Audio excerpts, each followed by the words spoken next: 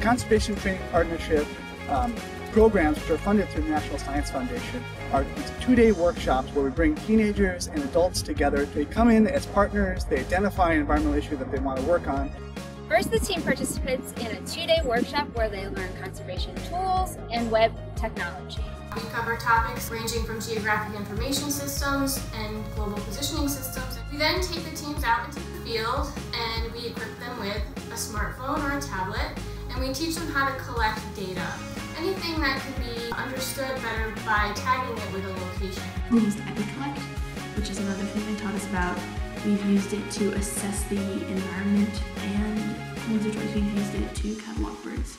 We then bring them back into the classroom and we teach them how to take that data that they collected on their device and display it on a web map that can become interactive and an integral part of their community project. Next, the team returns to their community to carry out a local conservation project of their choosing using the tools that they gained at the workshop. These service learning projects address a local environmental issue and have real community benefits. What I will be doing is taking Marvelwood and Kentland Trust land, and I will be documenting how many species of birds there are.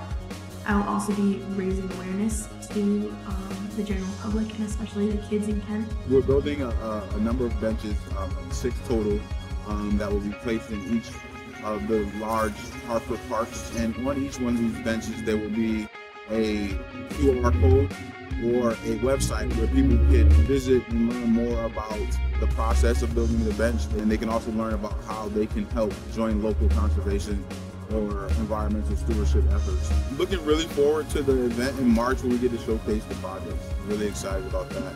And hopefully through this project we can connect with other resources that UConn has available to help strengthen other aspects of our program. These workshops are held throughout the state, so visit our website to find one near you.